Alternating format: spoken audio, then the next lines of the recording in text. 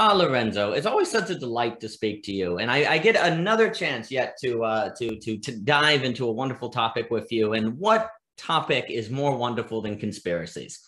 You know, especially today, I'm sure all of the algorithms are loving the fact that we're bringing up this subject, but it's a fascinating subject because so many people have different ideas of what conspiracies are, what they mean. You know, anyone who disagrees with you is, part of a conspiracy or have been, they've fallen into a propaganda machine. It's very easy to see that it's conspiracies are what other people fall into, whereas we ourselves could never fall into one. And we associate them with being crazy, with being nuts, with being manipulatable. But I think there's quite a lot of work on the topic of conspiracies. Cash, different writers over the ages that have spoken about them. And I thought we could maybe just go into that topic a little bit, because I think it's epistemologically and philosophically just a fascinating subject. Because I think conspiracies also unveil the difference between being coherent and being right. So in philosophy, we talk about the difference between having a coherent worldview, and then we talk about a worldview that corresponds with reality. But of course, if your worldview is coherent, if there's no internal contradictions, if it is what I like to call an internally consistent system, well, that coherence in of itself would give you reason to think that it corresponds with reality. And yet it very well may not. And so that possible division between coherence and correspondence, which I think, frankly, in many respects, what I try to argue in The Conflict of Mind is that the dream of the Enlightenment is that there was only one coherent worldview, because there was only one, there's one truth, and there's only one coherent worldview. And if we could find that one coherent worldview, we would find the truth.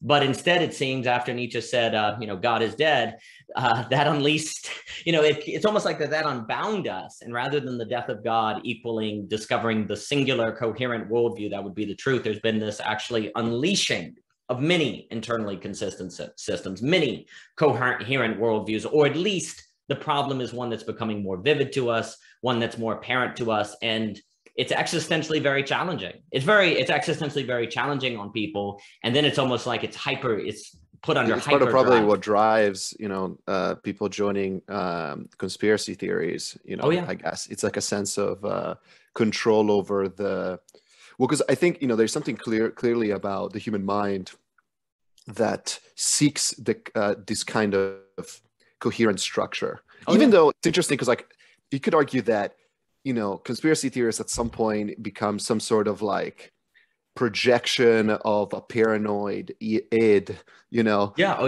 being very incoherent, but it's Korean, in its own weird way, that's not fully assumed. I think, just to defend the Enlightenment for a second, though, I think given the science that they were discovering at the time, they had a very deterministic view of the world. If you think of the analogy for the universe, it was the clock. So it would make sense that they would think if we understood all the determinist factors, of our society, we'd be able to fully understand the human condition, the world, right? Because for the most part, the science that was advancing at the time was pointing into that direction. Oh yeah. But I don't think any modern scientist would say that anymore, because modern science has shown us that there's a great degree of what we would perceive as randomness involved in the mechanics of the world. And so there's no single framework, there's no single model that can kind of predict everything, which is why I think actually part of what makes conspiracy theorists, talking to conspiracy theorists kind of challenging is that, if you don't have the right kind of, I think, epistemic training, I don't think it actually makes sense to the human mind that the world could be this random. Sure. I think that's part of the issue. And I think, to start to define this a little bit, and for the audience members, Danny and I put together a document with some of the references that we're going to use tonight. That way, if anybody wants to kind of delve deeper, they can do it after. And it also enables Daniel and I to be able to have a deeper conversation that, where we can just reference things that we both share, even without necessarily fully introducing them. But yeah, I think the Cass Sunstein paper that we shared, that's probably actually, I think, it was one of the best papers I've ever read for context. And it's, I think, honestly, the best cognitive science account of conspiracy theorists in conspiratorial thinking. One of the observations they make that makes conspiracy theorists different than radical ideologues is the fact that conspiracy theorists, again, like the appeal of a conspiracy theory to them lies in the attribution of an otherwise inexplicable event to intentional action, into an unwillingness to accept the possibility the significant adverse consequences may be a product of invisible hand mechanisms. So they basically, like, it's usually a response to an otherwise unexplainable event with extreme consequences. And some people, I guess I'm going to say some people now, but like then we can talk more broadly about how we're all conspiracy theorists. But some people, yeah, like basically it's a trauma response in a way. I think that's what the paper really helped me understand. You know, it's almost like there's a spectrum between, you know, manipulated people. And so you can think of advertising that way. Like we're all very susceptible to advertising, right? But we're also susceptible to different kinds of advertising.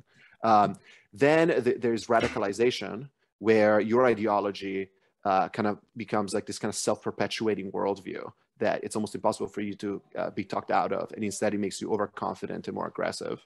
And then, yeah, you have conspiracy theorists, which is like, it's not even about interpreting the world within some sort of ideological framework. It's fundamentally being wrong, right? But it originates from, again, I think this trauma response to what we could define as a black swan in many ways, right? Oh yeah. Well, first off, I like the connection. It's a good point when you say in the time of the Enlightenment, there was reason to think the universe was determined. And therefore, if you can gather more information, then that's actually going to help you figure out the determined mechanisms, and that it will necessarily lead you to this single unified worldview. And that now that you have more of a sense that there's more randomness involved, and it's possible for, dare I say, sections of that random information to be coherent and to come together and have nothing to do with other sections of the data. Or of course, it can be separated socially in terms of society. Yeah, because like emergent behavior, right, is not a thing that's not the deterministic view of science of the time. That's right. Explained like a lot of things, but like today, almost all scientists agree that there's some sort of they're emergent properties, right? You know, they're not explainable, they're not reducible to kind of the first principles. I think we can then open up the conversation about what this means epistemologically speaking, right? Yeah. Well, and you see, if it's a determined universe, it's almost like information functions like a machine where gears are kind of turning into other gears, and you couldn't pull out a gear without breaking the whole thing, and you would therefore know automatically that you were misusing the information. But it turns out that information is more like a river. It's all flowing, and then we can take a bucket and scoop some out, and that's a conspiracy theory, and it's all fits in the bucket and all works great, but it's now not part of the broader context. So you're able to kind of scoop out, shape information relative to the framework you wanted to fix, and everything keeps flowing. So there's no reason to necessarily think that you've removed the information from a larger context that would make it make sense, because it's in your bucket and you're carrying it just fine. So that transforms our relationship to information, and therefore this is much more tricky because we have to figure out how to, say, pull out news stories, examine them separate from the bigger context of all the world events, but then put them back into the context of all the world events so that it isn't misunderstood. But of course, how can we know all of the world events at the same time? So you find this really tricky problem that seems to require very, very hefty levels of epistemic training. And yet we're typically have been led to believe that an educated person is someone who knows the right answer, who knows the right information, who's learned the right stuff. And of course you need that. But now there's this issue where, because the problem is a conspiracy can entail truth. It actually can have right information in it. It's not inherently all false. It actually could be 100% true relative to the information it includes, but the information is separated from a larger context that unveils that it's misleading. Right? You can and I think that's what happens most of the time with conspiracy theorists. It's like they stumble upon a piece of information that actually happens to be true. It just doesn't mean what they think it means. Right. But precisely because we've talked about this in a prior episode. Oh, by the way, thank you for having me again. Of course, anytime. But this idea of like the dopamine released when you're right and everybody else thinks you're wrong is so disproportionate to what you regularly experience that it basically permanently impairs your brain. You become like a gambler chasing extreme out of the money payoffs because you experienced that one time. And in my work with conspiracy theorists, you know, when I usually try to ask them like, what kind of onboarded you? to QAnon, flat Earth, or whatever. And they usually say something somewhat sensical. Like I asked, for example, an anti-vaxxer a few months ago what kind of got them into the anti-vax train. And they said that when the World Health Organization told people not to buy masks. Right. But you see, but it's the kind of thing where, like, we've kind of forgotten about it. It's interesting to me how much the mainstream discourse has stopped talking about the World Health Organization, the CDC coordinating to tell a noble lie. And obviously, like, you and I can have a nuanced response and say, okay, like, this is a noble lie. They just made a mistake. It doesn't mean that the CDC and the World Organization are always continuously collaborating to screw over people. But at the same time, I just remember what it was like kind of beforehand. I totally, I remember having a conversation with friends. I was like, no, come on. Like, we're overreacting to this pandemic. The World Health Organization is saying not to buy masks. We shouldn't just like take them away from the doctors and everything. It totally, I was wrong about that, right? But obviously the experience did not like make me question every institution in my society, because I understand that noble lies are a thing. But that's the kind of nuanced reasoning that I think, like, not just most people are not, I wouldn't say they're not capable of, but like I think cognitive biases prevent us from naturally embracing this idea that like sometimes like random stuff happens. And it's not, just because you're right about some things about the conspiracy doesn't mean the whole conspiracy is right.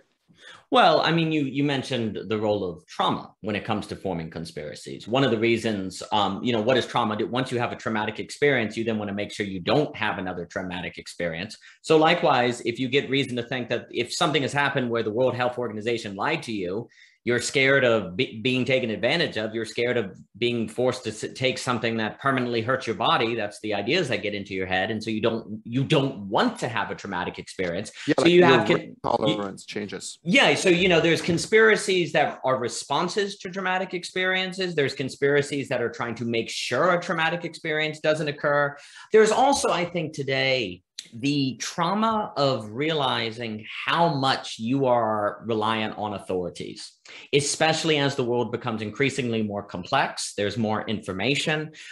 People have impact on your life who you've never met. There's a kind of trauma in that. There's a kind of disorientation in that. It gets into that great George Orwell essay where he goes and he's talking, you mentioned a flat earther, and he's like, if I was put in a position where I myself had to convince a flat earther that the world was not flat, George Orwell goes, oh my gosh, I couldn't do it because all my knowledge about the planet being circular is based on authority.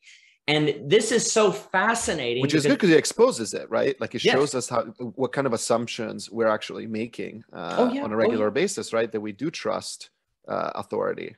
Well, here's the thing, right? This is what Orwell is getting at, and I tried to talk about it in the authority circle, is we literally require authority to think because it's not possible for us to be an expert in everything, and yet authority can take advantage of us, and authorities have taken advantage of people. So it's kind of like the hermeneutical circle, that Heidegger and them talk about. And let's add a third category, and they can also make mistakes. Exactly. That's correct. So then you literally have to trust fallible institutions. And there's almost, in some respects, I sometimes wonder with conspiracies if there's a comforting element, because if there's a plan, that means there's like someone in control who's competent. And it's almost like, oh, good, they're evil, but at least there is the possibility of control, that if we were to just get the right people in there, we might be able to make things better. But once you start talking about emergent phenomena, like emergent conspiracies or like information that just falls together in a certain way that makes it look like a plot that's not actually there, well, then stuff becomes much more difficult and much more complex. That's why it's so strange. Karl Popper talks about how conspiracy theorists overestimate the competence of bureaucracies. Yes. Because but he makes an interesting point that they also make in the conspiracy theories paper by Cass Sunstein, where they contrast, like, it is much more believable that a conspiracy is taking place in a closed society versus in an open society. Yes. We should probably talk about that, like, because I think that's what Popper was sort of, I think, suggestion is that in his vision of an open society, you would actually, all the mistakes of bureaucracies would be out in the open. Right. And so you wouldn't believe in your understanding of the world would include the fallibility of institutions, as opposed to having, again, attributing intentionality to events that end up being random. Yeah, and I think Karl Popper in the Open Society is generally correct on the idea that in an open society, then the mistakes of the bureaucracy would be known, and that if you knew your bureaucracies could mess up, then you wouldn't be likely to go into these conspiracies thinking that they have this giant, broad plan because you see that they were incompetent. The problem is now we don't trust our information. So society is open, but there are deep fakes. There's fake, there's manipulation of the data. Totally. There's a individual, Zach Stein, who does extraordinary work on propaganda and information warfare, where he basically says that we're in an age of weapons of mass destruction regarding information warfare. It's going on all the time, social media, nation states, everything, so on, to the point where it's causing a global mass insanity. And by insanity, you can be insane and not be in the streets picketing, but as in just you're so incapable now of determining reality from falsity. It's like completely broken sense making. Yeah, it's completely, exactly. It's Baudrillard, the dead of the real. But when you see the key for Baudrillard, when the real is dead, then also what's gone is the ability to tell that the real died. When the real dies, it also takes with it the fact that it died. That vanishes as well. And you see, in today's world, what Karl Popper is talking about, I don't think you can assume so easily, even though I don't disagree that in closed societies, you're more at risk of conspiracy. The other thing, too, is you can have smaller conspiracies that even, like, for example, I learned this quite recently. I had no idea about this. In the school protests in the 60s, that you had all these protests in the 60s. Well, apparently the freaking CIA was funding those. Even though they were anti-government protests, because they wanted to make America look like a pro-protest society, so it made the Soviet Union look bad. So a lot interesting. Isn't that crazy? This is, I think, opens up the convo about the conspiracy pyramid, right? Because we can talk about, like, I think most people that criticize conspiracy theorists do not actually know how many conspiracies actually turned out to be right. That's the key. Yes, right. Exactly. And I think the CIA stuff is like a great example of, like, beyond like the geopolitical stuff that they did in terms of like infiltrating foreign governments, right? But I'm talking about even internally, like COINTELPRO, like infiltrating the Black Panthers, right? The Operation Wormwood about psychedelics, right? Like we in the document for the audience, we share actually this great infographic called the conspiracy chart that basically kind of categorizes conspiracy theorists in different, like from true all the way to progressively higher levels of detachment from reality. Right. What's interesting about it is that Daniel and I were commenting before the show how you would probably have to update this pyramid fairly frequently, because some of these things that, like, when this was made, turned out to be not necessarily completely detached from reality. I think the one that stands out to me the most is COVID-19 was made in a lab. Oh yeah. It went from complete conspiracy theory only held by fringe people into a somewhat mainstream talking point. I mean, now the Biden administration, right, is pushing for longer investigations into the origin of COVID. Like, so I think that's the other thing too, right? Again, it's this notion of the conspiracy theorists. Conspiracy theories are right like a fraction of the time. I'm talking about like less than 5%. But when they're right, it's massive. It's totally like earth-shattering. Which is why I think we end up having as a society a very polarized response where we either completely overlook it, we stop talking about it, like we talked about the masks and the World Health Organization, for example. Like, because obviously, like, if we just like internalize that the CDC just unilaterally decided to tell a noble lie about masks, right, it would totally impact our conversation about vaccines, for example, right? But then on the other hand, like the other side of the polarized response is like, oh, because the CDC lied about this, they're lying about everything, which is also extreme and like not true.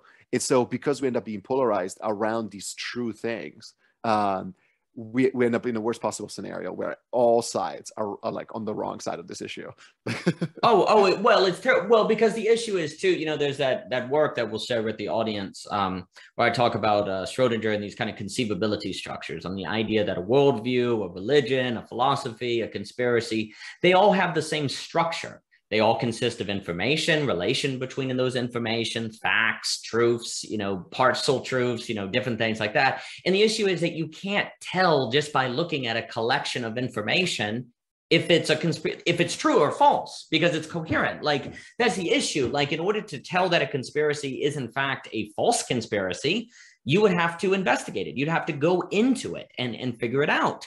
But then, of course, if you do that, well, then you've entered into seeing the world in terms of the conspiracy, which then, of course, are going to... It's a red pill moment. Yeah, it's a red pill moment. And then it feeds itself. And so how do you get out? You know, the other thing I learned about that I didn't know is apparently the President Wilson during World War I, in order to get people to support the war effort, had the government tell a bunch of lies about what the German soldiers were doing and made it absolutely horrible, you know, these terrible things to German soldiers. And then the American soldiers come home and it turned out it wasn't true. And the American people were very upset. Well, guess what? Then World War II happened and the Germans were doing these horrible things like rounding up people and the American people wouldn't believe it. It was harder to get the American people to believe it. I remember, like, because this was at a convo maybe with you about, like, post World War I, there was the commission investigating the war effort, headed by Truman, precisely because one of the major conspiracy, I don't even know if you would call it conspiracy, because I think everybody agrees that it's kind of true. Like, the military industrial complex in America is super powerful.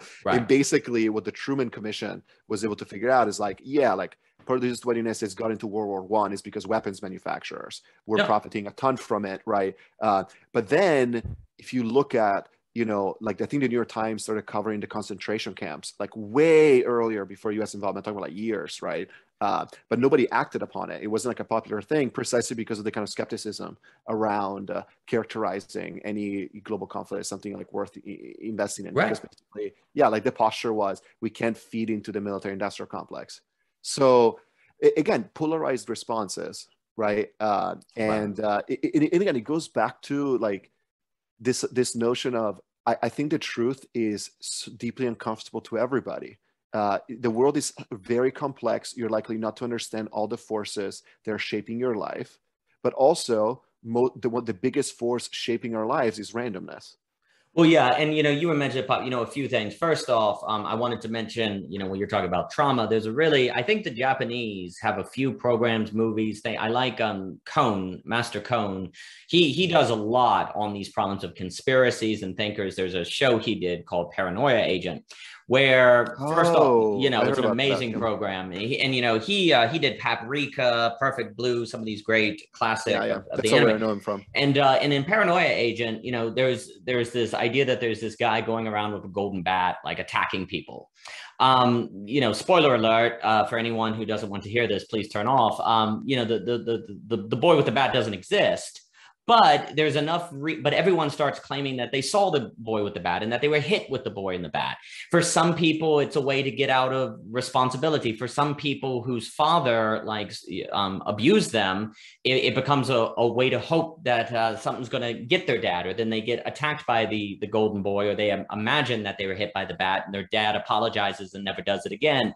And so it's like it's this collective thing that people imagine that functions as a way to escape their trauma. It becomes a way to cover trauma, or it becomes a way to escape responsibility. And the other character in the show is this mascot that everyone loves. And it's interesting because the show's making a parallel basically between these conspiracy theories and giant corporate advertising mascots, both of which give people ways to hide their trauma and to escape responsibility.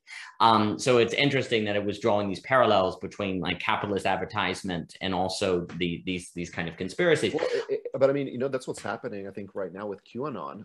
Yes. You know, like, I think they're literally businesses, merchandise. The QAnon merchandise is a massive industry now. So I think that because corporations, they just financially just try to totally hijack any major big trends, even if it emerges from a completely. And so I totally think that, you know, one of the things that, for example, they talk about in the Sunstein paper is just the amount of bestsellers about 9/11 being an inside job coming out, you know? But I think it's interesting to compare, like, you know, like, because it is true that technically, you know, the intelligence agencies knew about Osama bin Laden starting this network and trying to, you know, do a terrorist attack on U.S. soil. It's just that the information didn't get elevated quickly enough to a decision maker to act upon it, which is very similar to what happened in Pearl Harbor. But it's the kind of thing where, like, you know, obviously you can look at it like, well, that's why we have the NSA. That was one of the major things that, you know, passed after 9/11, right? We started developing a centralized entity for a bunch of, for this kind of national security.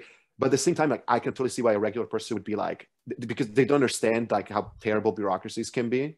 They would think like, there's no way that the United States did not know about this. And so if they knew about this, why did they not stop it? It must have served like somebody's interest. And then you start with another conspiracy, like, oh, it must have been to get oil in Iraq, right? As opposed to the much more disturbing truth, which is like, both parties actually thought there were WMDs in Iraq because the media sensationalized a bunch of fringe evidence. Again, because they were financially incentivized, right? To play on people's trauma. Because I think we forget that now. You and I are old enough to kind of remember this, but like some of the debate kids I work with that are Gen Z, like they were born like way past 9/11. So they don't understand the kind of trauma America experienced, you know, following the event, and how like, it's almost like when you experience that kind of trauma, you know, even a 1% chance risk, you're not willing to take. Right. And that was the whole like position of the Bush administration with Cheney, right? Like a 1% risk ought to be addressed, even though under traditional circumstances, right, you're not willing to act upon it, you're willing to kind of ignore it, because like, like the last time you ignored a 1% risk, like a terrorist attack on US soil, like it just happened, right? So I think these things are like, again, I think that's part of what's challenging about the reality, is that there are major forces shaping our world. It's probably, these things though are emergent. Rarely are they some sort of like, you know, intentional plot. But the biggest source of problems overall is randomness, and it's just hard to. And I think that's why most people, you know, fall on one spectrum or the other. Either they think things are random, so you can ignore them, or they think there's like huge intentionality, right? Huge forces that we need to pay attention to. And I think we are all that way, just on different issues. Like on some issues, we may feel like it was determined. In some issues, we might feel like it was random, right? That's right. But I will say this. I think that in my work with conspiracy theorists, like I've noticed that there's what we would call in medicine comorbidity.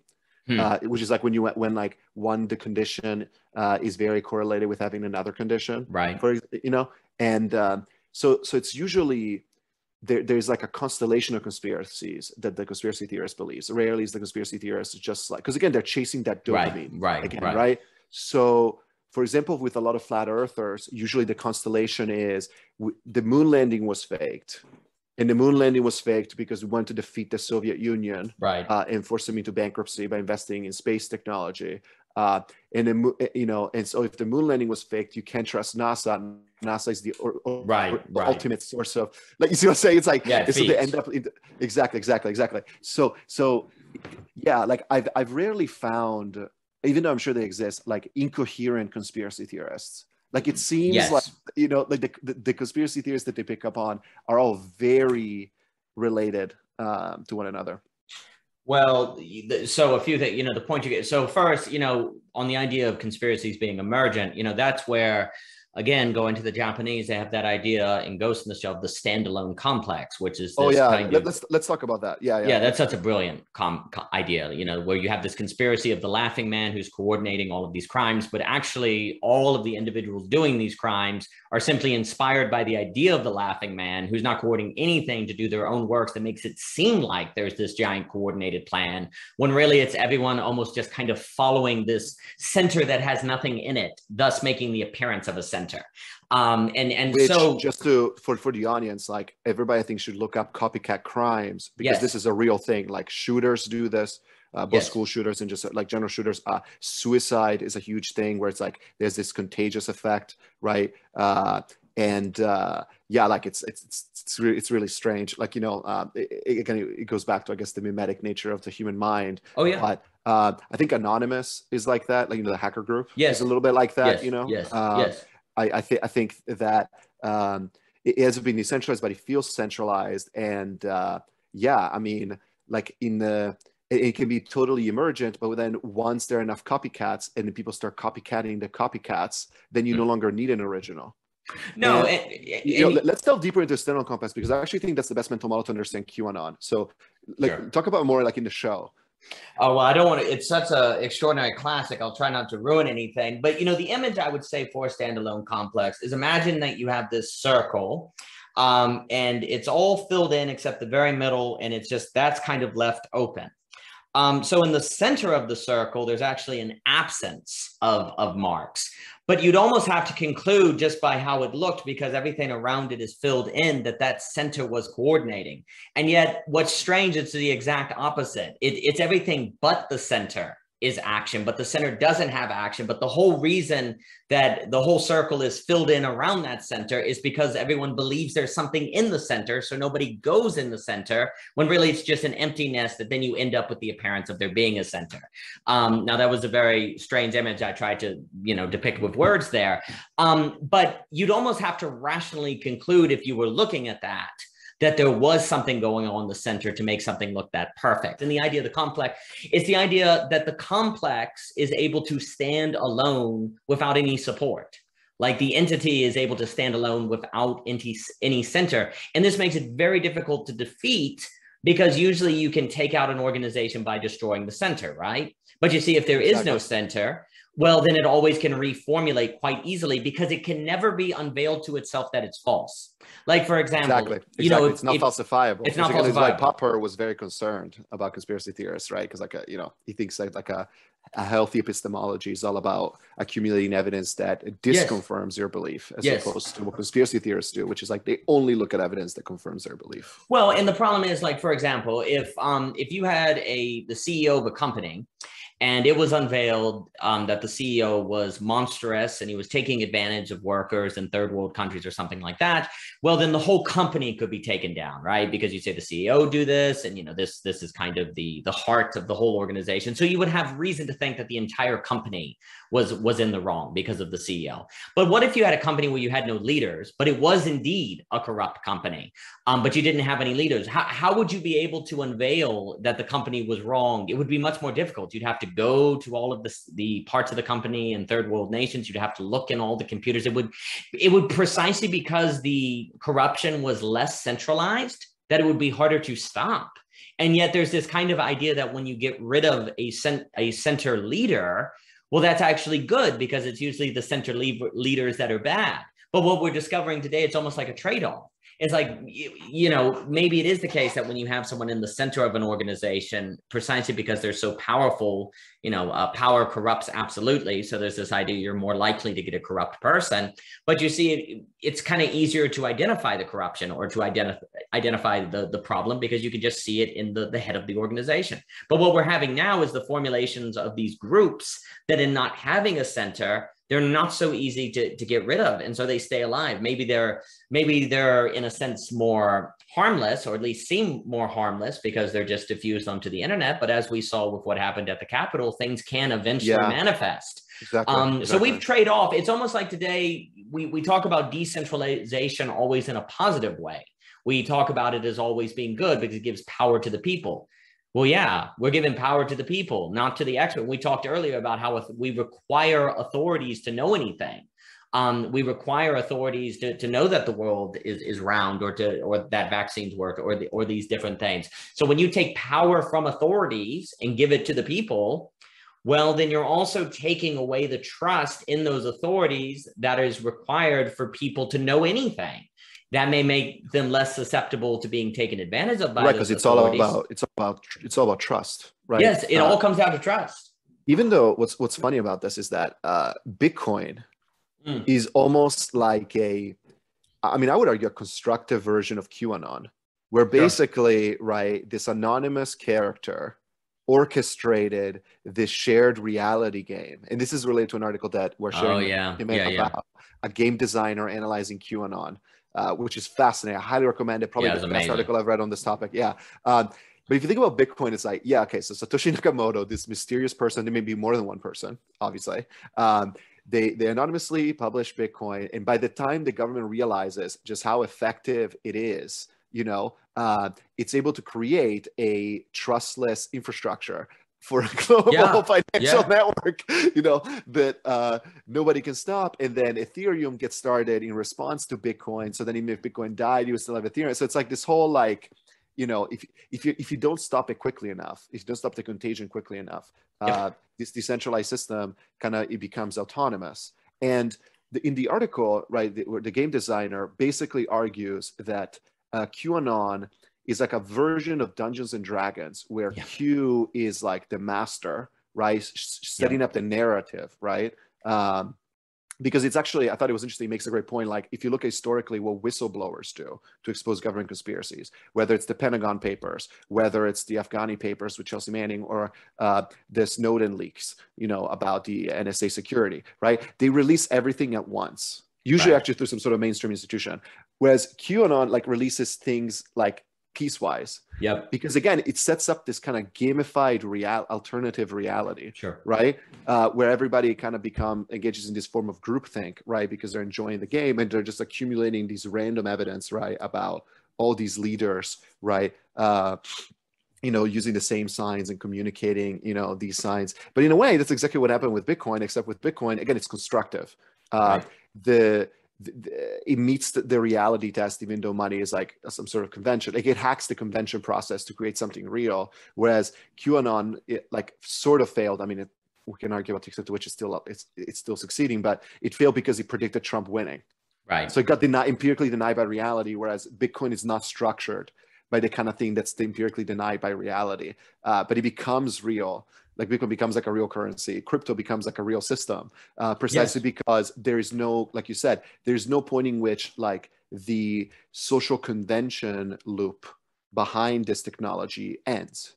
Because even if one project fails, even if Bitcoin were to fail today, crypto would still exist. Yes. If Bitcoin had failed within its first few years of existence, crypto would not exist. But like, now it's past that point. Well, because it's a kind of standalone complex, and that's what ends up happening. Exactly. Isn't that crazy? It's the best mental model to understand this. It's literally it's extraordinarily useful. I mean, the Japanese have been concerned about this for a very long time and thinking about this.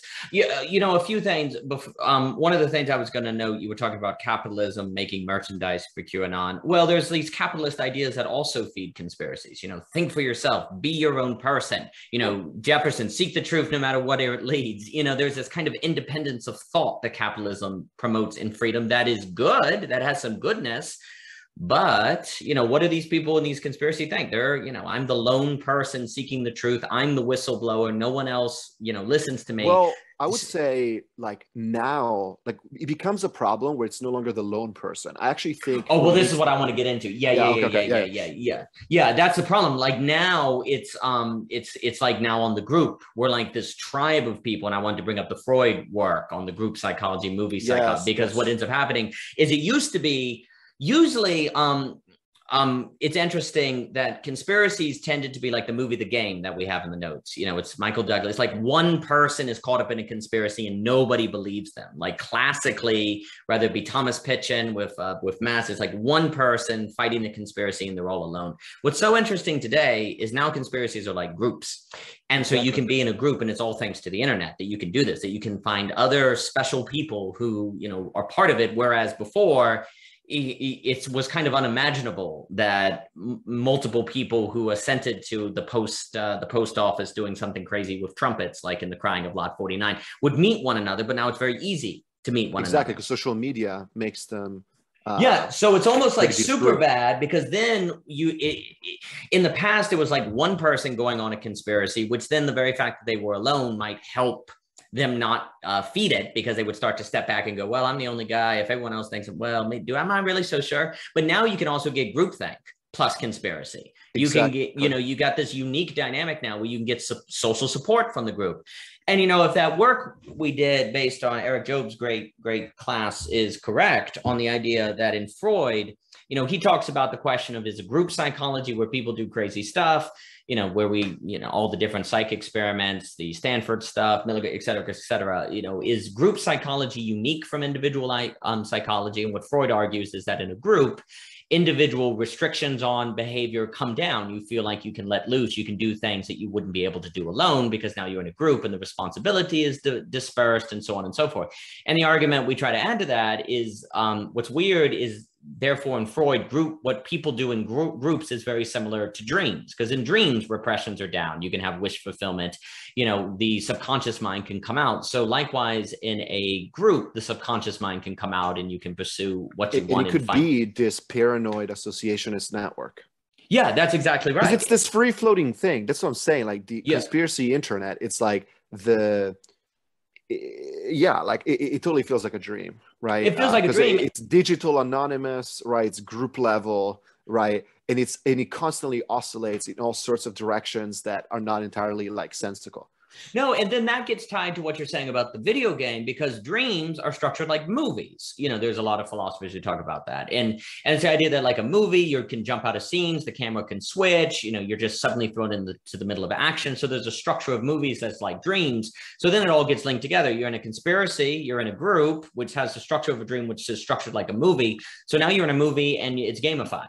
So it's this super powerful situation which gives you community, which gives you wish fulfillment, which gives you meaning, which makes the world coherent, that puts things together.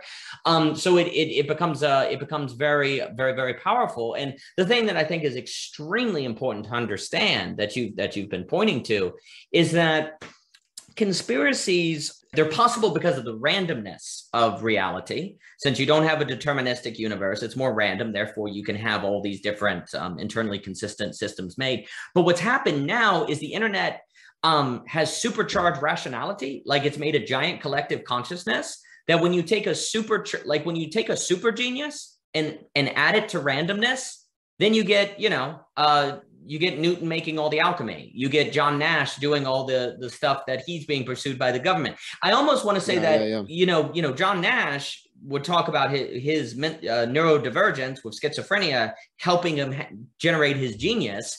But what's really critical, as it talks about in the book on The Beautiful Mind, is that the schizophrenia is a result not of a lack of rationality, but an overabundance, too much rationality. Because you oversubscribe. No, that's totally true. I think Bobby Fischer is another example of a schizophrenic person who was clearly capable. I mean, to this day, he's considered one of the most interesting chess players to have ever lived, right? Because in terms of recorded games, Bobby Fischer saw things that nobody else saw, right? Yeah. Which is probably also why, even though he was half Jewish, he thought there was some sort of Zionist conspiracy against him. And he died in Iceland, right? Exactly. So I think that this obsession over, but again, it goes back to like, I also want to make this very clear, right? I think there is a coalition, like when conspiracies become very big, right? Like what happened to the Capitol, it's a coalition. You have the people whose personality, right, just makes them more paranoid. You have then the people that are in it for the game. It's like a gamified sense of community because they're like lonely, whatever. Then there are people that are just purely reactionary, right? And so the thing is, like, they don't even perceive themselves that way. The outside world treats them as all the same. Yep. And so when the outside world reacts and say like, oh, you must be some sort of paranoid schizophrenic, and the person is like, if that's the best argument you can give me, then I'm probably right. It's like almost, I think within rationalism, it's called the fallacy. Yeah. Basically rejecting a conclusion just because a bad argument for it exists. Yep. Oh, yeah. Well, and you see, the issue is, I kind of want to say that conspiracy is a result of too much rationality. In the same way, it's like too much rationality plus randomness. If you've got a collective super consciousness on the internet that encounters randomness, it's going to figure out how to make it look coherent. It's going to figure out how to put it together. It's overfitting, right? It's overfitting in the same way that Newton is going to figure out how to make his alchemy and his theology and all the different things go together because he's got that super mind. In the same way that Nash is going to figure out how to make his views of all the different things he saw make sense. You see, it's almost like now collectively we have the super intelligence to make these crazy internally consistent systems like the great geniuses of history were able to do because we have the internet.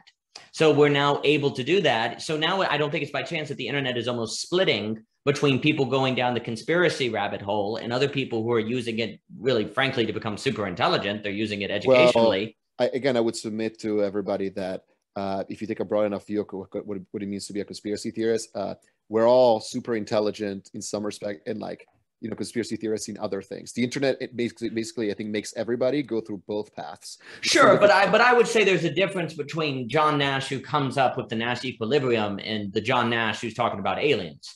There's similarly an identical structure. So like a fragmentation of personality. Almost. Yes, that's what I'm getting at, is that the internet has collectively made us kind of like a fragmented personality, like a John Nash. The Deleuzian schizophrenic society, right? That's like we're responding to stimuli from the internet that are emergent from the people responding to stimuli. So we all end up like shifting our personalities, continuously. Yeah, we're all like, you're talking about Fisher and Nash. I guess I want to say that, like, we're all increasingly, the collective consciousness that is resulting is one like a Fisher or Nash. It is split between this hyper genius, but then also having to deal with some of the problems of schizophrenia, which of course we don't want to demonize schizophrenia, but as you have to train it, like we were talking about before. Like, now you have to train it, but the problem is, the nature of the conspiracy theory is to make you think you don't have to train anything. You just have to keep pursuing the conspiracy theory to its logical end. Right. And because it goes back to it, like, you know, because when I talk to conspiracy theorists, right, I usually ask them like two questions. I think that's like the core of my approach, which is for context for the audience. Like, we talked about this in the last episode, but basically one of the takeaways from my research about the cognitive science of conspiracy theorists is that we have to treat them like cult members. So they were trying to heal because, like, they are incapable of like getting back in touch with reality on some level because their epistemology is so disrupted by the process. Because people should not forget just how intense it can be to be in some of these conspiracy places in terms of peer pressure, in terms of brainwashing. It's just like a cult, right? Doesn't mean you can come back from it, but it definitely takes, like, shouting at people doesn't work, basically. No. But yeah, I usually ask, okay, so what would convince you to change your mind? Like the stereotypical, you know, Karl Popper falsification question, like, because the thing is, I am rarely, I mean, these days I get better because I just enjoy going on these rabbit holes. I'm rarely in a position where I have the factual knowledge to just disprove what people are saying. And like you describe in your essay about pinch on risk, sometimes if you just like engage too much, you just get lost, because like you do get to a point where, like, well, there's no objective way to prove this wrong necessarily. Like, it just doesn't seem like it's real, you know? And then the second question I ask is like, okay, so what are some predictions you'll be able to make about the future that like everybody else is not able to make? And that's a more subtle question, right? Because I think that, like I said, conspiracy theories can morph into pseudo-religious cults, right? By getting to a point where they're not falsifiable. And so then you can't shut down like the conspiracy theorists that way. But then if you ask them, and I think this was so key, we talked about it in the last interview when I bet against Trump's, when I bet against QAnon believers this year, I was actually able to use a prediction market for this, betting that Trump was not going to be president after the election happened. Because the thing is, Q, unlike most people running conspiracy theories or whatever, made a verifiable prediction. He said Trump is going to be president, is going to win the election. And then after he lost the election, he said like, oh, he's going to be able to be inaugurated president anyway. Right. And I really want to point out to people that I think I referenced in the last episode about how if you look at the millennial cults around the year 2000 that were predicting the apocalypse, where in the second coming of Jesus around 2000, when it didn't happen, right? Then people said like, oh, it's because we prayed, for God not to unleash his vengeance. And the thing is, like, you want them to put money where their mouth is, because loss aversion is the only thing that's more powerful than self-deception in the human mind, right? And that's why I challenged like the conspiracy theories. I'm always like, what's a verifiable prediction that you can make that you'll be right about that like I would be wrong about, because I don't buy into the theory, because most of the time they either shut up because they realize they can't, or they make something and then eventually I force them to put money where their mouth is, and then they lose and the conversation radically changes. I found that that's the most effective approach, to be honest, by first inviting them to make a list of all the evidence that contradicts their opinion, and then trying to make verifiable predictions that end up being disproven. Well, I think your that approach that you have for conspiracy theories is extraordinarily important, and I applaud you for it, and I hope you do more of it, because as I think hopefully the conversation is making clear, and I think all the different works we've posted should help expand on, rationality cannot stop conspiracies, because the structure of conspiracies absorbed rationality, and they are arguably a result of too much rationality. Also, too, conspiracy is, we were mentioning earlier about how so much of your knowledge is reliant on authority. Well, like you said, you get in a conversation with a conspiracy theorist, like you're going to find that you actually have not investigated the stuff yourself that they're claiming against. Have you ever been to DC? Have you ever met the president yourself? Exactly. Do you know for a fact? Have you examined what is in the vaccines yourself to know that they don't cause X, Y, and Z? And let's use I think we should also use examples of like things that have a different character. Like, did the CIA sell crack in the 1980s? Sure. Right. You see what I'm saying? It's like, because I think it's easy and I think this is what happens is like when we talk about conspiracy theories, we tend to reduce it to the ones that like are obvious to more of us that they're wrong. Right. Yeah, you're right. Yeah. But like, I want to really like point the audience to ask yourself, would you have been one of those people that would have believed that the CIA, sold crack to African Americans in the 80s, that it was behind the crack epidemic? Like, how would you have felt about the Tuskegee experiments on syphilis on African Americans, right? That's exactly how would you have felt? You see what I'm saying? Like or COINTELPRO, geez, like the Martin Luther King's was wiretapped. Yes. Like it sounds like that's what I'm saying. Like there's a whole, like I'm sure at the time it would have sounded like a conspiracy theory. It would have sounded paranoid, right? Yes. I really want the audience like to really challenge themselves and ask like, you are not equipped. Like none of us are equipped most of the time to really filter out the what are actual true conspiracies versus just paranoid association. And so we're just one conspiracy away, right, from being captured just as easily, Well, it's a huge point because like you're mentioning the Tuskegee experiment, like the problem with the authority circle is you are relying on authorities and you have darn good reason not to trust them.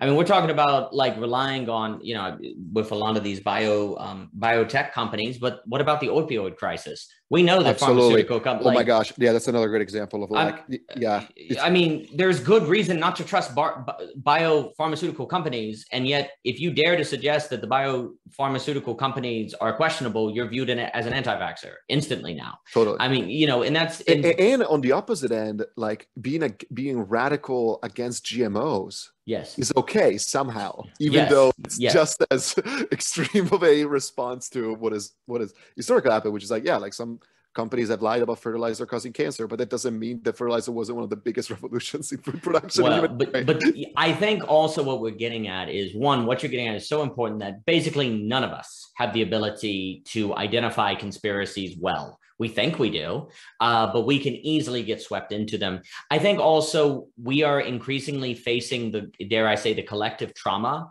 of realizing more and more of how vulnerable we are to manipulation as systems and governments and corporations and all these things become larger and larger and larger. If you come up to me and you say, hey, Daniel, in Lynchburg, there's a hacker group that's trying to break into your computer. Well, I live about 8 minutes from Lynchburg. I can get in my car and drive over to the warehouse you pointed out and go look for myself, right? But if you were to tell me, hey, Daniel, the CCP, China, is trying to break into your bank account and take your information and is planning to launch a war on America. Well, there's no way. How am I going to get to China? How am I going to get on a plane? Even if I could, you think I can get into the CCP? You can't do it.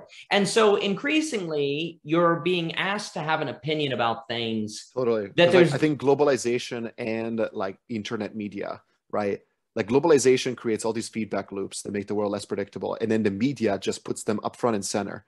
Like it surfaces them like, precisely to be vulnerable to your cognition, and, because like I think they've done these studies, right, where they ask people like how frequent do you think are terrorist attacks relative to plane crashes, relative to kidnappings, and like people get them completely wrong because the media would make it seem like kidnappings are happening all the time when actually I think the statistics from the FBI are like the most child kidnappings are from the non-custodial parent. It's rarely actually a child pedophile.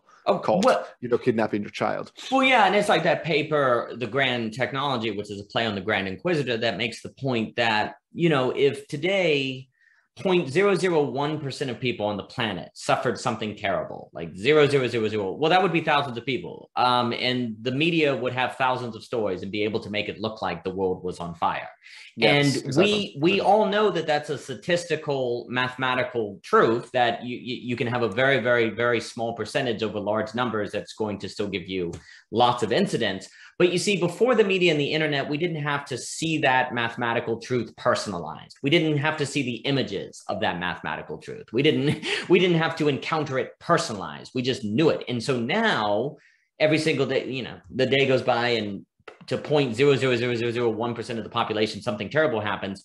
But that's Tim down the street, or that's Johnny over there. It's like that's having these things happen to them. And so we feel like we need to do something about it.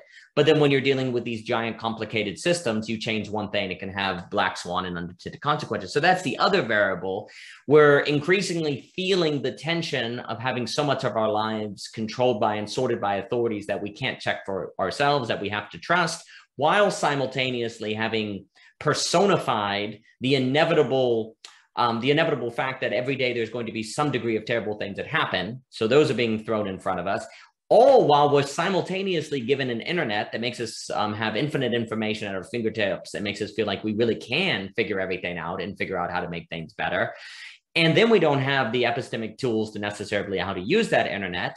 And then all of that is kind of coming together as well with this kind of capitalist impulse to be your own person, to think for yourself. And then here's the other thing. You feel epistemological responsibility. You feel intellectually irresponsible not to look into these issues, to not look deeper into QAnon. It's preying on, it's preying on some of our deepest fears, right? Like we have to have an opinion on this because, gosh, like, if one child gets kidnapped, from, like you have to do it again. Like the story I shared last time, actually, I wanted to use today's interview as an opportunity to clarify something I said incorrectly last time. So I discussed the story of when I subscribed to r/conspiracy, the subreddit dedicated to conspiracy theorists, and how most of the time I was pretty comfortable just ignoring most of the stuff they were saying because I was like, this is probably dumb. It helped me understand though, because like something like 40% of the conspiracies discussed on the subreddit were about child pedophile rings of some sort, which is why I'm not surprised that QAnon at its core, it's about a child pedophile ring. Because and we discussed how it's probably because for some people, the moral disgust response just biologically is disproportionate relative to the average. And so for them, like from an expected value calculation, even though the probability is low, because the magnitude is higher for them, it still meets the threshold for action. But the example I gave was, at one point, there was a doctor in New Delhi that was molesting all these children, and the government was covering it up. And then it showed up on the Wall Street Journal like 2 weeks later. It turns out, and it's kind of ridiculous why I made the mistake, but basically, it's not the Indian Health Service as in India. It's the Indian Health Service here in the US. So the Wall Street Journal actually last week published a follow-up where basically the government hired a bunch of consultants to figure out what happened. And it's basically the Native American Health Service Bureau. And it turns out that systematically all the supervisors failed to stop this massive pedophile from preying on young Native American boys. And so first clarification, it's actually not India in India, it's in the US, because we still have used the name from colonial times, I guess. But so hopefully the audience cuts me some slack on a fair mistake here. But I thought what was interesting is like, like I think the story still resonates today because I realized like, wow, so 3% of the time these conspiracies are right. And they're right big time. Like, oh my God, like, the Indian Health Service was enabling this pedophile to just like, I think if you just look at the numbers of how many boys ended up being molested, it's insane. Like, it's totally the kind of thing that we should act upon, right? But the thing is, you would never, like, I could not tell which 3% was right. And after it happened one time, like I knew, I was like, this is going to compromise my brain because now I'm going to like change my risk assessment, and I'm going to start thinking that 10%, just to cover that 3% that's right. Then it would just permanently compromise my epistemology. And I think like that's what happens with all the conspiracy theorists. Is like the internet enables you to see true conspiracies at a way higher rate than at any point in human history. I mean, we went from, because imagine like the average like 40-year-old, how many conspiracies they've seen happen, like, in plain sight. We discussed the mask thing, but like the other one that I asked QAnon people, like, why do you believe this, is Epstein. Right. So many of the QAnon people I've talked to, when asked them what onboarded you to QAnon, is Epstein.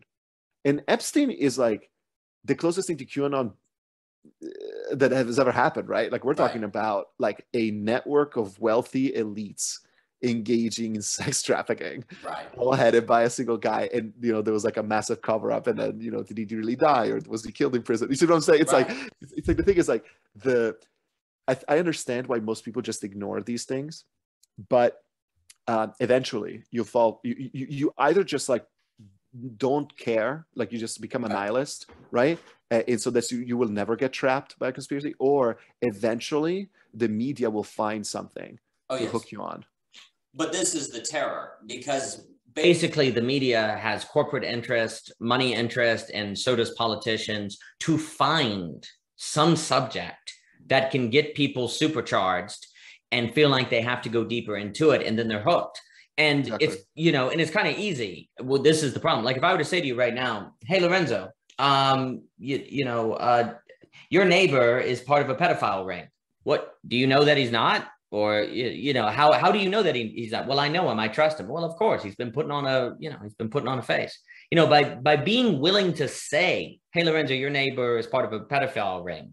The idea is so horrifying and so terrible that it almost, the very fact that I put it has now put the idea in your head. It's kind of like Inception, right? Exactly. Yeah, totally. And now it's there.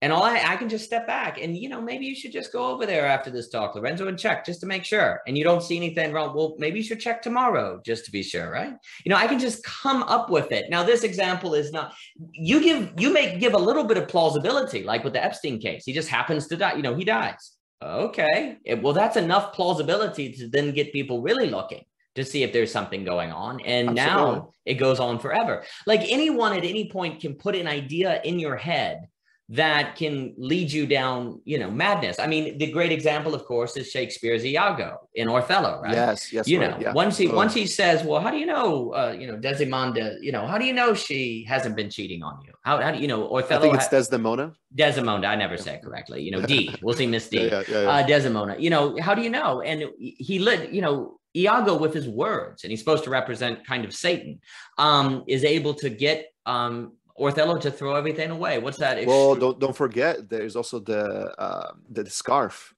Or like you find it in it. That's enough handkerchief or something. Yeah, right. It's like, because in the context of all the prior manipulations, the handkerchief, right? That's right. He gets that one line. You know, and Othello has that extraordinary line where he says something like, "'Tis better to be much abused than to knowest but a little." Right. "'Tis better to be much abused than to knowest but a little." And that's such an extraordinary line, because it's this idea that Othello, it has double meanings. You know, Shakespeare's always doing these double entendres. So one, you have the idea, is he's saying it would have been better if Miss D would have slept with 100 people and I not know about it, than for her to sleep with one person and I know about it. But then the idea of being much abused is the idea of being beaten up and like taken advantage of. But to knowest but a little, the single idea that can drive you crazy. And that's what's happening. Everyone now finds himself in this. The internet makes it very, very easy to encounter Iagos.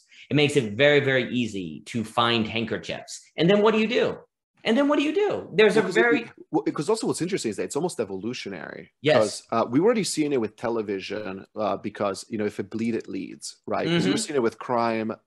I think that's one of the things that people forget about, like mass incarceration, you know, like about the whole narrative it's complicated. It's like, because the Clinton administration quadrupled the incarceration rate relative to Reagan. So if Ronald Reagan is supposed to be the devil, I don't know what the Clintons are. But the thing is, it was bipartisan, because that was also, if you think about the 90s, like it was like the time where television really like achieved its peak. And they were just showing all this urban crime, pretending like, oh my gosh, it's like everywhere. Like, you know, we all need to be paranoid and everything. And that's what created the extreme response, right? That's right. And so already we were seeing with television, the proliferation, you know, because again, there's a capitalist interest in hijacking your attention, right? So nobody was looking at all the channels that were not covering crime and thinking, wait, so only 1 out of these 10 channels just cover this crime, right? So maybe I should take it less seriously. It's like, no, like eventually, with enough people just, you know, looking at channels randomly, they will stumble upon one that will just like completely capture their attention, and there will be their brain that thinks in normal distribution, like height, that thinks like everything in life follows the kind of, you know, everybody's in the middle, most people, you know, very few people on the extremes. Like they don't understand how some things are just like mostly in the extremes, right? That's right. But then I think the internet is the next level of television, right? Where it's you're getting billions of people now, and nobody's aware of just how much news they're not reading and how many arguments they're not hearing, right? That's right. And the internet is engineered through artificial intelligence to find you something that keeps you on the platform. and it will eventually, like, the more time you spend on it, the more it will just radicalize you about different things, because that's the fundamental business model of the attention economy. It doesn't have to be that way. That's what makes me optimistic a little bit more than like television. Because I do think actually there's a version of the internet that's just as profitable, that's not as dangerous. I think television, unfortunately, is not that way because of advertising. But yeah, like, I mean, we're going through an evolutionary process. Like, we as the audience are the natural selection mechanism for extreme events that become representative, but extreme anecdotes that misrepresent reality, basically.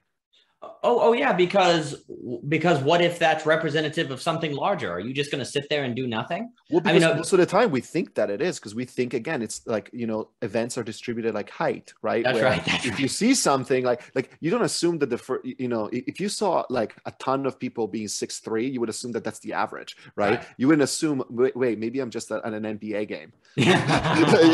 Like. Oh, well, that's huge. And you see, the issue is that I think it's not by chance, exactly as you mentioned, that the majority of these conspiracies involve pedophilia. Because is there anything worse? I mean, murder is bad, but pedophilia, I think we all have a natural impulse where if two grown men shoot each other, we go, well, that's terrible. But pedophilia, I mean, it's absolutely unacceptable. So then you're made to feel that if you just sit here and scroll to the next page and say, well, that's just a lie, that's not true, then you are sitting there and risking some child being molested. Exactly. And it goes back to the expected value calculation. If it's supposed to be, payoff times probability, if the payoff is really high, right? Because in this case, your response is like higher than normal, you will accept a lower probability, right? Before you can act upon it. Like, if usually, the multiplied, value times probability needs to be a certain level, right? You can achieve that level sooner, right? If your, if the value all of a sudden increases, because again, you have this like kind of moral response,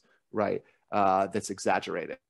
And the key is, like, in the book, The Conflict of Mind, one of the key ideas of the conflict of mind is to show that there are situations where epistemic responsibility comes in conflict with epistemic possibility, where it is literally not, even if you do have some sort of intellectual responsibility to learn for yourself if the vaccines work or not, to research it, to go into the lab, it is literally not possible for you to do that because you don't have the background.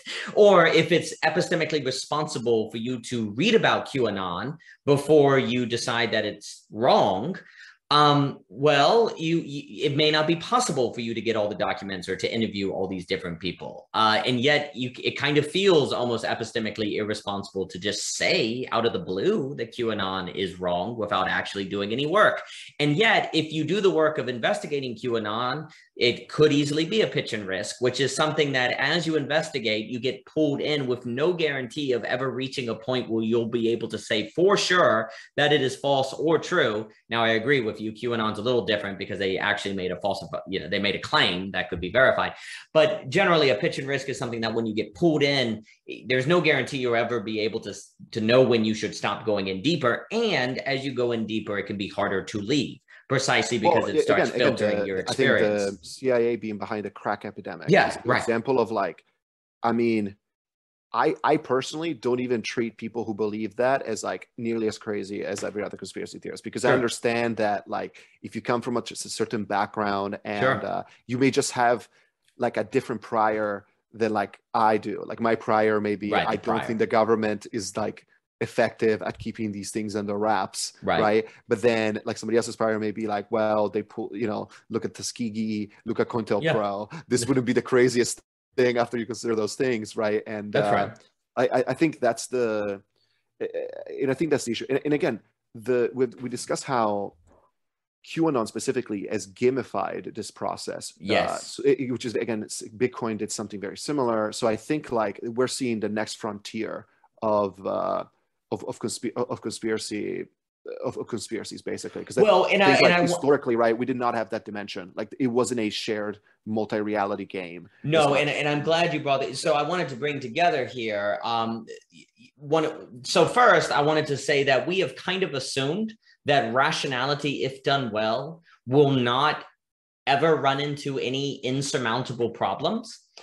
We've kind of believed, as the book talks about, that there's no essential limitations to rationality, but I think what we're finding is that there are. That the problem of conspiracies, the solution to it may not be found in rationality itself. It may be found in just ignoring it or looking the other way.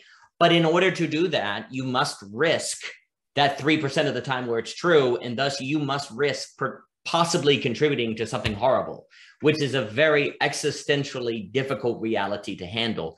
And you have to knowingly make yourself vulnerable to authorities, all of which is very, very difficult. But if there is indeed no solution to these problems, we almost want to believe we can have our cake and eat it too, that there's some way that if we just learn the right rational tools, the right mental models, so on and so forth, that we can overcome this problem. Now, I do really like what you're doing about getting people with conspiracies to put skin in the game, because I do think that that's a really good angle. And if you see all the QAnon people putting, not willing to put skin in the game, that could help you yourself not feel a moral responsibility to go into that pitch and risk. I know. And that's why I think it's so key. I think that's why it's so key. It's the only way out of it, because then I agree. Because the default assumption, because we do this in the criminal justice system, the default assumption needs to be innocence. Yes. Right? Like, because there's no neutral position, right? It's a binary state of like true, false, in that context, right? Like, and you obviously want to don't make it too hard for the government to prosecute criminals, right? You should be comfortable like having criminals like gone free as opposed to overreacting, right? I think that's the only way to shift, because in the internet, where it creates an abundance, right, of psychologically hooking conspiracies, right? We need to recover some sort of rational ground to say, well, by default, I would just be skeptical, and because the traditional scientific paradigm doesn't work anymore, because the internet enables conspiracy theorists to find, and we share some of the pictures in the document, right? It just constellations of pictures of world leaders engaging in a particular sign that enables QAnon people to believe that they're communicating through secret symbolism, right? And the thing is, the traditional scientific method, like you're supposed to develop a position of skepticism if you don't see evidence, right? But that's the problem now, is like, especially with conspiracy theories, like there is evidence that is easily misinterpreted. Right. So you need something stronger. And again, I think like the put your money where your mouth is heuristic is like super key here, because I think even asking conspiracy theorists, like, what do you think is the actual probability here? Yes. Because in the video that we share in the document of the Q conference, I highly recommend that for the audience. We share this video of the no gas, no brakes guy going to this QAnon conference and asking people. And basically everybody says that they don't agree with everything QAnon is saying, but they think he's right about some important things. And what's interesting is that they all disagree on which are the important things that QAnon is right about, right? That's right. They're probably not even aware that they're not actually agreeing on everything, which is funny to me. But we talked about it last time. It's kind of like political parties. I think people don't understand, like most people in a political party don't agree with the entire platform. Nobody agrees actually with the entire platform most of the time, but nobody's aware of like what they don't agree with. Right, and that has a key function of ideological preservation, because if you say that, then if parts of Q are disproven or parts of Democrats are disproven, Republicans or so on, you could just shift the variables around to maintain your commitment. And also it makes you sound like a free thinker. So if you said, yes, I believe everything that Q thinks, well, then you can't even tell yourself that you're not a free thinker by just kind of uttering lines where you say, well, I don't believe everything Q says.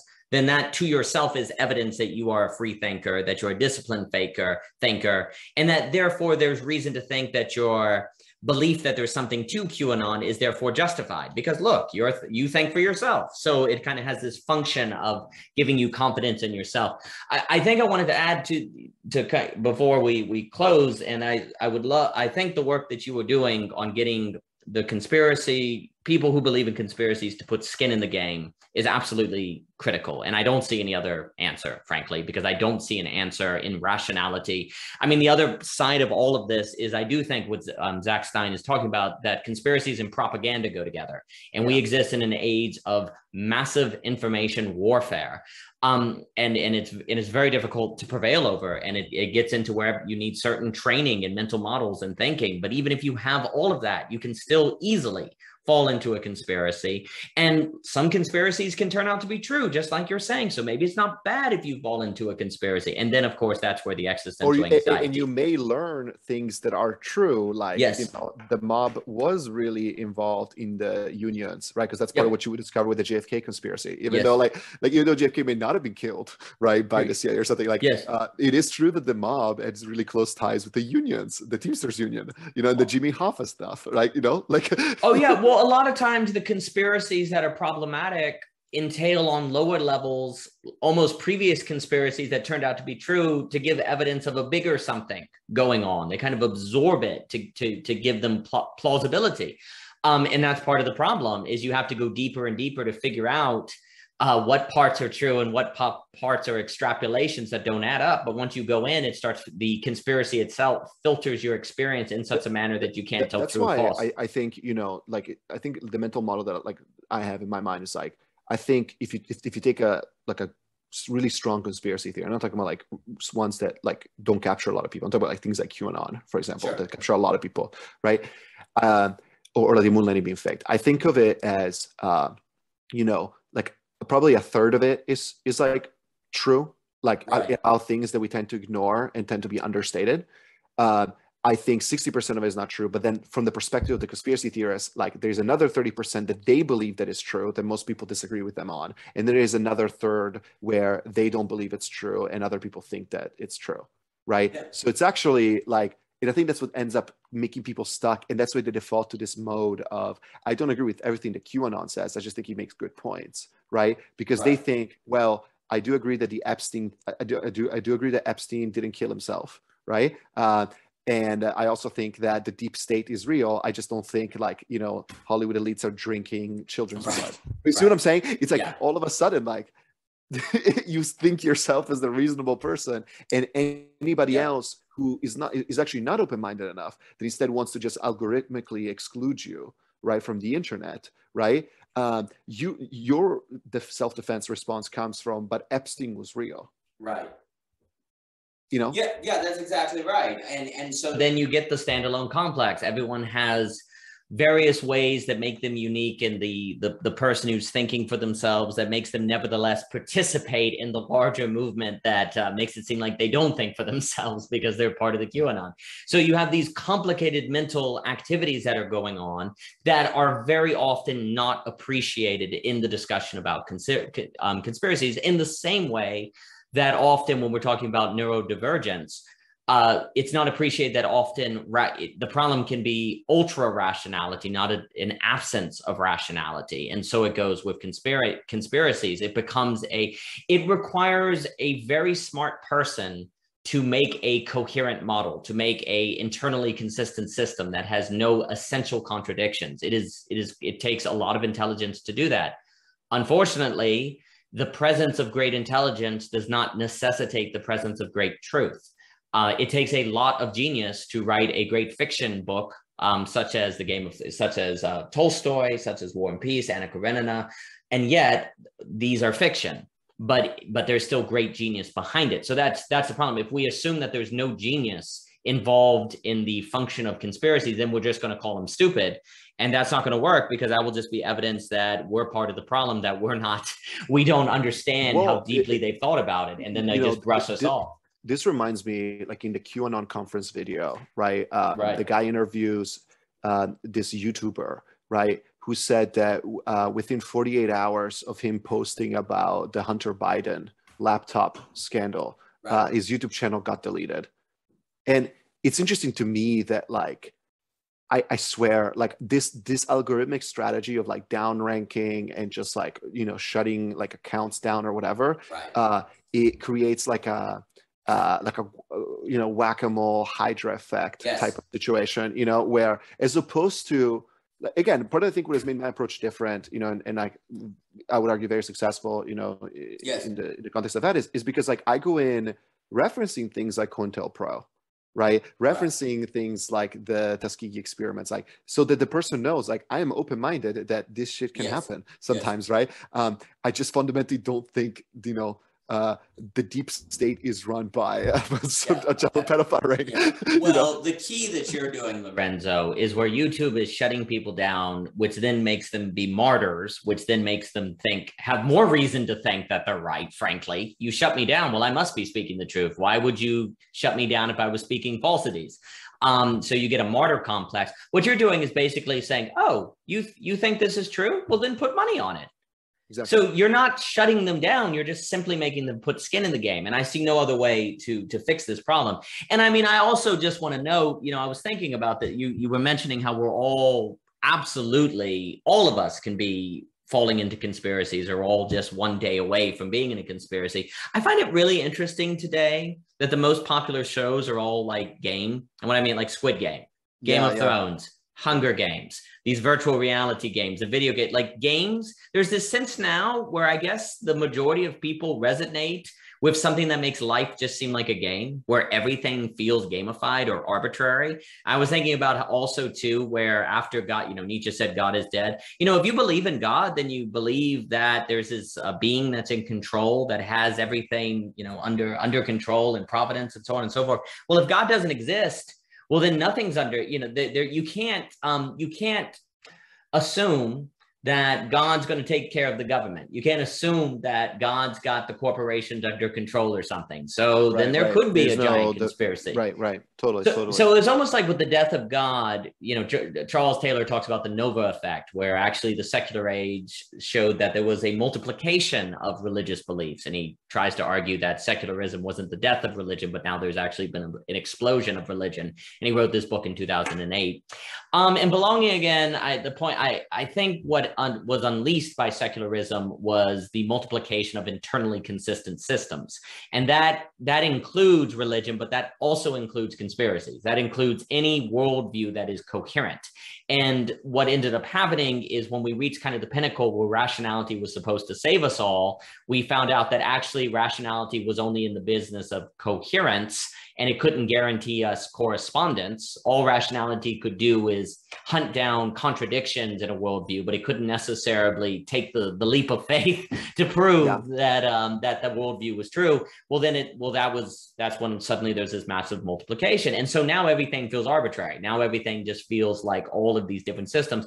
So it's interesting to me that everyone kind of connects with these shows that are about games, where like it's all about a game. It's about getting the throne. I think part of it, is that social media has created a whole new level of surveillance, but it's like self-surveillance, kind of Foucault would talk about, like the panopticon, right? So, because if you think of Squid Game and like this kind of mindset, right? It's like, I think it's a component of it is like we are the most hyper-surveilled society in existence, whether you're in China and it's top down, or whether it's in the rest of the world and it's like decentralized, but you're still surveilled, right? Through social media. And social media not only creates hyper surveillance, it also makes us hyper aware of our status hierarchies and inequality, right? So I think that's why it feels, because it's not just quiet, we all feel trapped in this bad game, right? It's that we are losing this game. Yes. Oh, absolutely. And I'm glad you brought up status, because a conspiracy gives you status. Like, you're one of the few people who know the truth. You can now get status. I mean, a lot of people who fall into these different things have lost their jobs, or they've been laid off. And so there's a looking for explanation. So you get status, you get explanation. And like you say, it feels like you're losing the game. You feel like that you're falling behind. So there's this general feeling of arbitrariness, which strangely, that feeling of arbitrariness becomes the ground for the unleashing of conspiracy, but also conspiracy can fight the feeling that it's arbitrary, because now you're part of an effort to stop the pedophile ring. Because it's almost like the loss of agency implied in a big data world, right? Where like a corporation and artificial intelligence knows more about you than you know about yourself, right? And where like a globalized economy, can change your family fortune, in a day, right?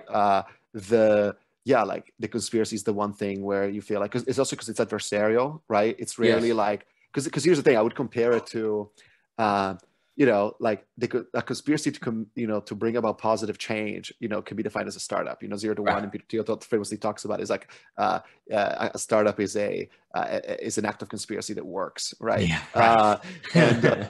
But I also think like positive religious movements, right? Like nonviolent revolution, it's also a conspiracy for change, right? Like knowing that like even though we're a small minority, we're going to win in the end.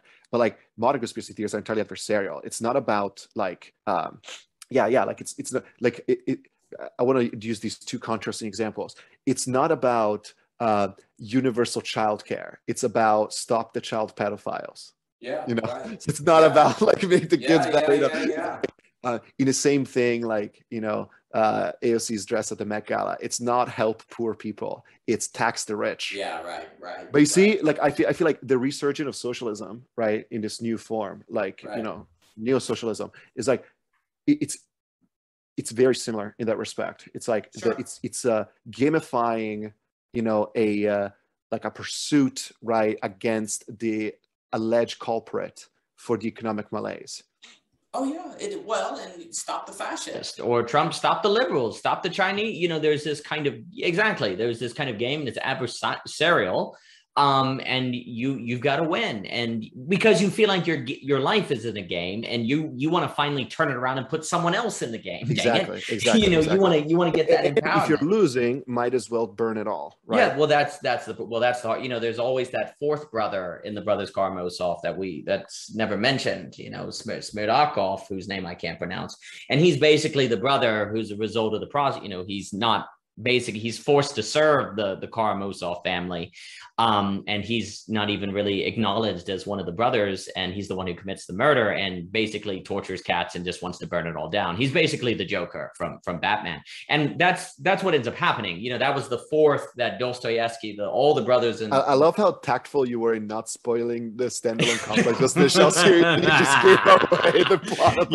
We tried. It's funny. Nobody's gonna read the Brothers Karamazov. Okay, maybe not. I'm halfway through, but I think most of the audience, that's more challenging than watching the anime. So I guess I'm sorry. So I tell you, and we try.